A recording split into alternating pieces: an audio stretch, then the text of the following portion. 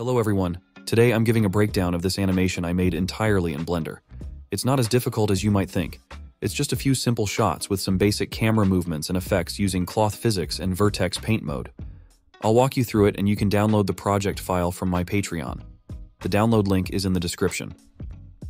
First, I started by modeling the ping pong paddle by simply tracing an image, and I textured it using Blender's default inbuilt textures like Voronoi.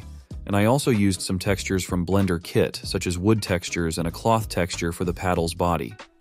For the animation setup, I used some simple models like the table, ping pong rackets, and ball from Blender Kit. I created the grid texture in Blender using some wave textures, as you can see here.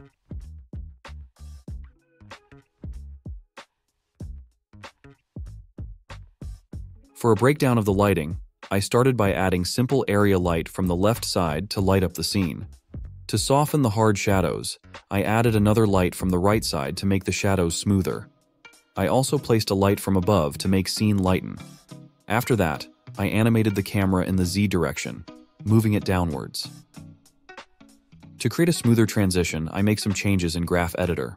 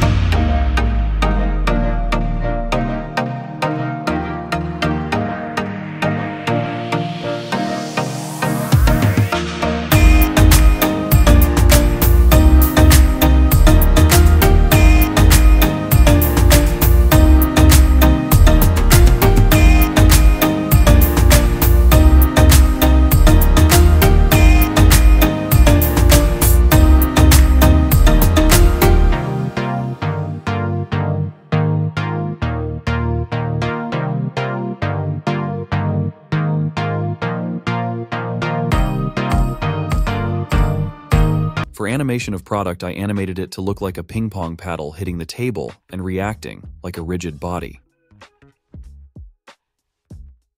I fine-tuned the keyframes in the Graph Editor, as shown here. This was a simple breakdown of the animation. I hope you liked it.